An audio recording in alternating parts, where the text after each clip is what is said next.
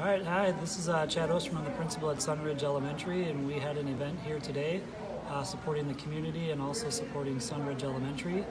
We had hundreds of volunteers in our neighborhoods, at our school, doing work from painting, as simple as painting, all the way to landscaping and moving rocks. We were able to work with 4 homeowners in our neighborhood, refurbishing homes, doing landscaping, doing painting. All kinds of things happened today in our community.